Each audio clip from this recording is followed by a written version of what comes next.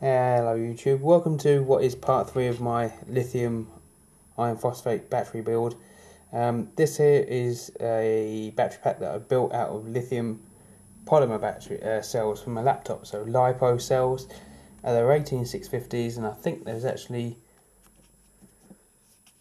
3 series and 4 parallel, just like I'm going to be doing on my other one. So anyway, this one's had a bit of knocking around, so it's got very short balance leads with an extension lead going onto it, which goes round the charger, and a Dean's connector to connect the charge current in. So this is what I hope to be doing on my battery. So I'm just going to set this up to go, and you can see charging 1.8 or 2.1 amps, 16.8 volts. You can see it's well over what we really want in an ideal 12 volt battery. What I want to see is that bit there where it tells me the voltage of each cell.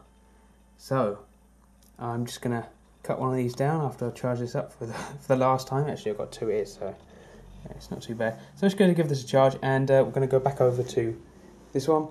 We'll be going over some more, well, we'll be connecting the balance leads onto each cell, and of course put the power leads on so that we can charge and discharge it. We'll add, there's one bit that I've kind of overdone. I should have got the smaller plates for the ends, because it's going to encroach on the free space and it's going to give too much of a chance of shorting out. So for argument's sake today, I'm just going to connect them with a 4mm with crimp eyes, and like you see here. So I'm just going to go 1 to 2 to 3 and then out, because I need to order the appropriate plates to go on here. I might pick up a BMS at the same time, maybe a charger, a mains charger. But anyway, let's get on with this and see how far we get. Right, hello. I've put a bit more light on the subject because the lighting in this room is so poor. So I've got my LED light. It's causing some flicker on the screen. I hope it don't come out too bad on the video. So first of all, I've got my like BMS cable or balancing cable ready.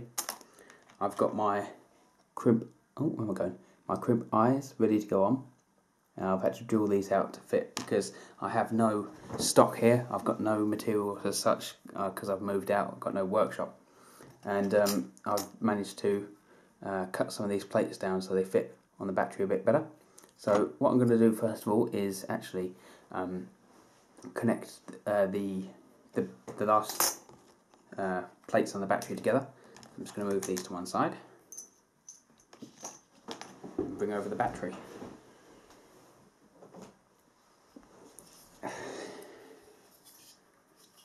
It's actually quite heavy now. So, should we do it at an angle? Let's do it at an angle so there's not so much glare.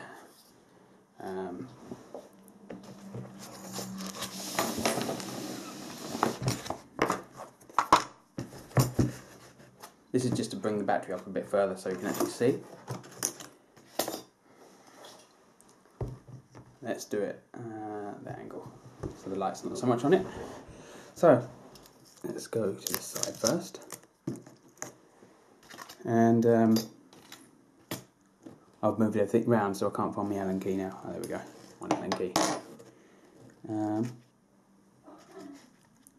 So they come with their own little spring clips and washer, which we're going to use. Yeah, if big fingers are in the way. We have to stand up for this.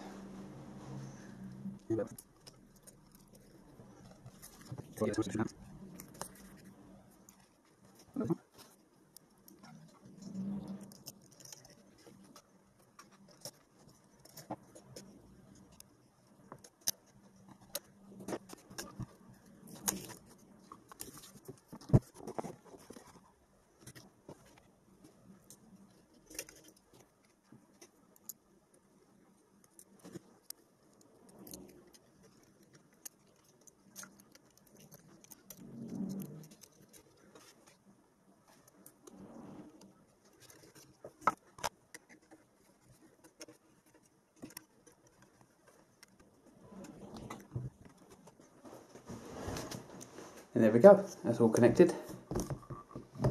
I'm just going to put this to one side again, out of the way. Now we're ready to prepare our BMS leads.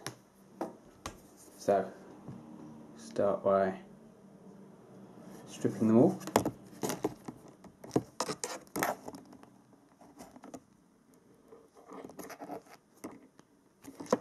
One second.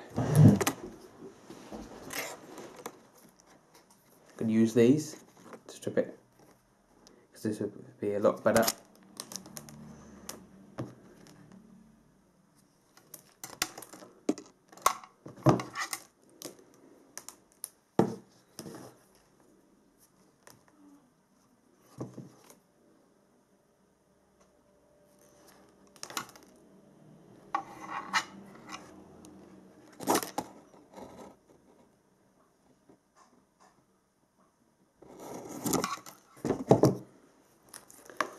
Now I'm going to twist these all together and double them over.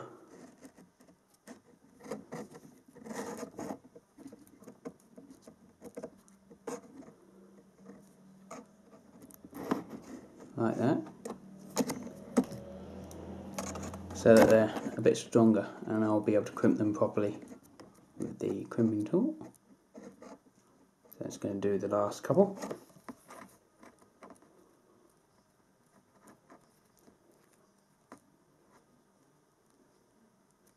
One more, where are you? There we go.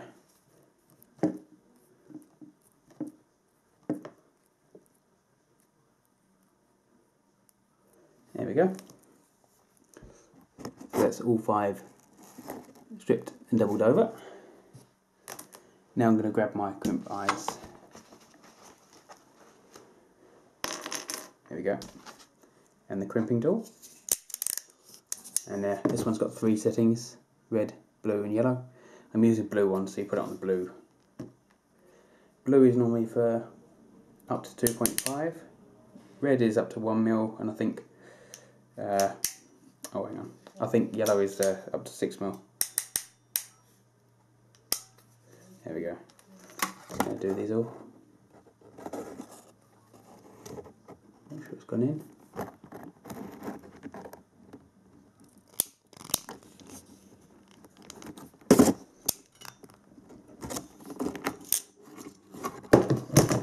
Make sure it's taken. There we go, that's one. Just 4 more to do.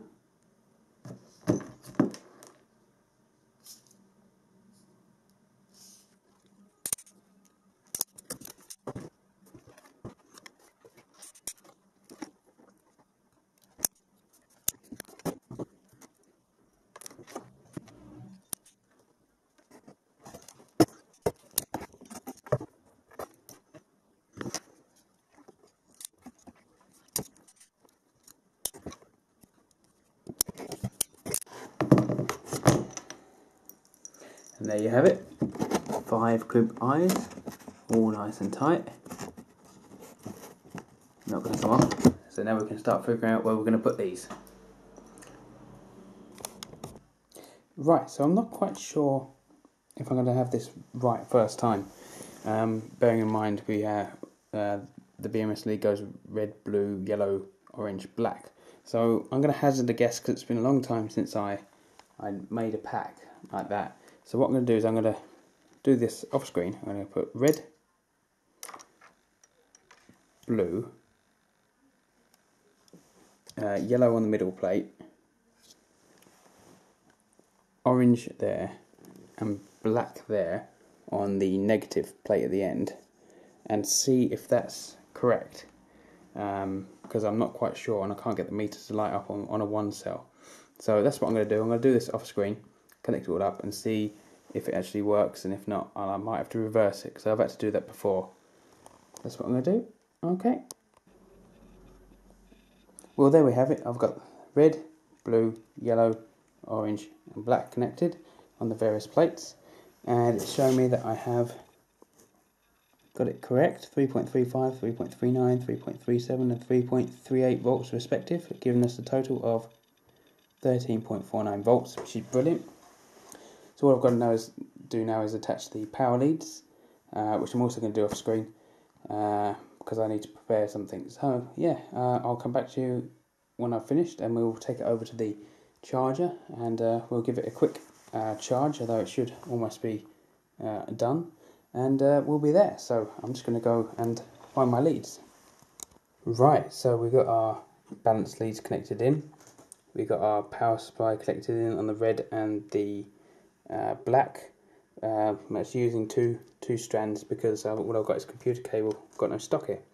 So that's connected into Wago connectors, so I can make that safe when I've finished filming for the night.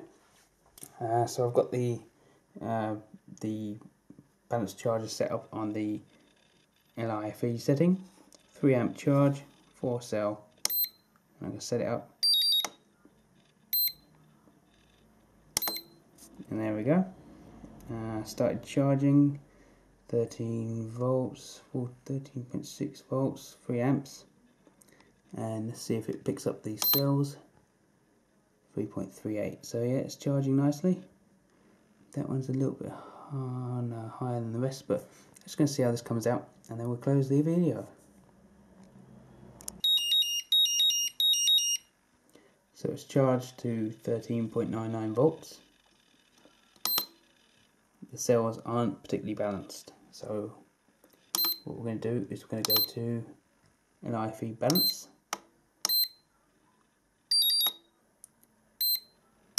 and let it do its magic.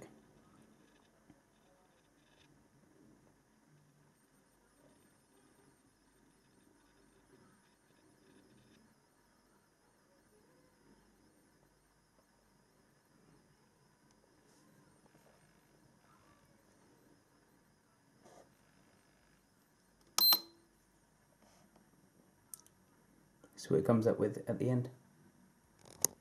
There we go, fully charged at 14.4 volts. It only took on 125 milliamps. And they're all pretty close together at 3.58 or 3.57, which is not bad for its first charge. Let's see what happens when we cycle this a few times, and maybe they'll come in line a bit further. So I'm happy with that. Tomorrow I'm going to sort out all the plugs and bits and get some bigger cable over here so that I can make some proper ends, and see if we can find a temporary box to put it in, just to make sure that it definitely doesn't short out on anything. And yeah, and then we'll be motoring.